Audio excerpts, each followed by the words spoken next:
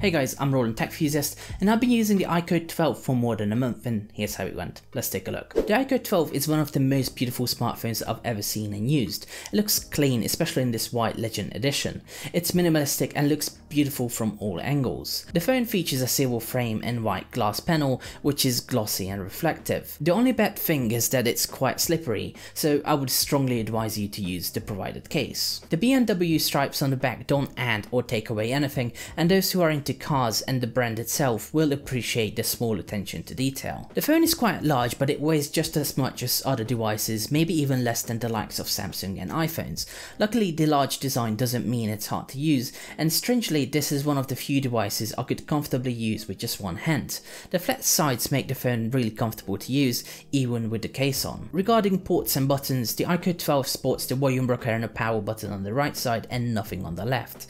The top houses a speaker, a microphone and an IR blaster, while the bottom contains the USB-C port, another microphone, a speaker and a SIM card slot. Perhaps the only downside of the IQOO 12 is that it only features IP64 certification, and even that is only on the Chinese model, which means it's not as durable as other well-known devices. However, considering it costs a lot less, it's still a great and a welcome addition for peace of mind. The IQOO 12 is powered by the Qualcomm Snapdragon 8 Gen 3 chipset, and it's one of the first devices to come out with the latest and the greatest. My review device sports 12 gigs of RAM and 512 gigs of storage.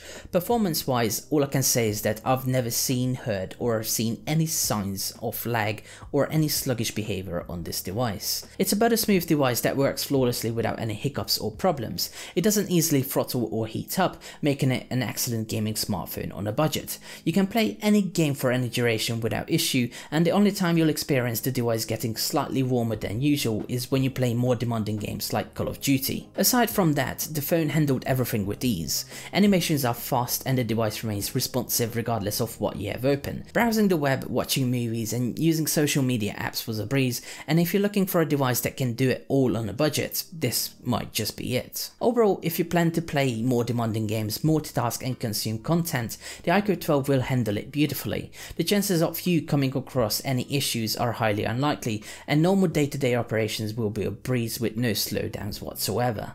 The IQOO 12 has a 6.8-inch LTPO AMOLED display that looks bright, vivid and really sharp. It sports a 144Hz refresh rate panel that's fast and responsive, and the best thing is that it's variable too, meaning it can conserve battery when using features like the always on display. The bezels are small, making the overall device look modern and stylish. The panel supports HDR10+ and has a peak brightness of 3000 nits. It's plenty bright for enjoying HDR content, and it's excellent outdoors, even in direct sunlight. I never had an issue with the brightness itself, and the colors were uniform and accurate. Watching movies, TV shows and games looked outstanding, and the screen was a pleasure for short and long sessions.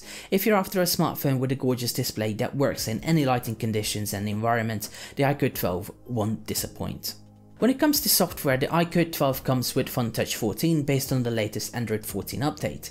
During my use, I received several software and security updates, and it looks like the device is receiving timely updates. IQOO promises 3 major Android updates and 4 years of security patches, making the device an excellent value for the money. There's not much I can say about the software experience other than it's butter smooth. The animations are snappy and quick, and this is one of the most customizable operating systems I've ever used. You can literally change every aspect of the system, including the lock screen, animation effects, unlocking effect for the fingerprint sensor and many more. The only thing I found frustrating was that I was unable to turn off Joey Home, which gives you the control center on the home screen. This lets you access various services such as the weather, digital well-being and more. It always shows up in the top right corner of the settings and it can't be removed. Aside from that, the software was always quick, smooth and reliable. The phone handled everything with ease, whether I had multiple apps open in the background, played graphics intensive games or did anything else. The phone is extremely well optimized, and IQOO 12 is a blazing fast for any task. If you're looking for a device that's swift, will continue receiving 3 major Android and 4 years of security updates,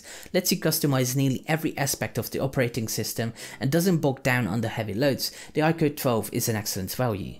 Despite the affordable price tag, the IQOO 12 sports a triple camera setup consisting of a 50 megapixel primary, a 50 megapixel ultrawide, and a 64 megapixel periscope telephoto with 3x optical zoom. The front facing camera is housed in a punch hole cutout on the top center of the screen, sporting a 16 megapixel sensor. Straight up, the daylight photo quality from the primary sensor is outstanding. The images contain lots of details, sharpness, and even dynamic range is doing an excellent job.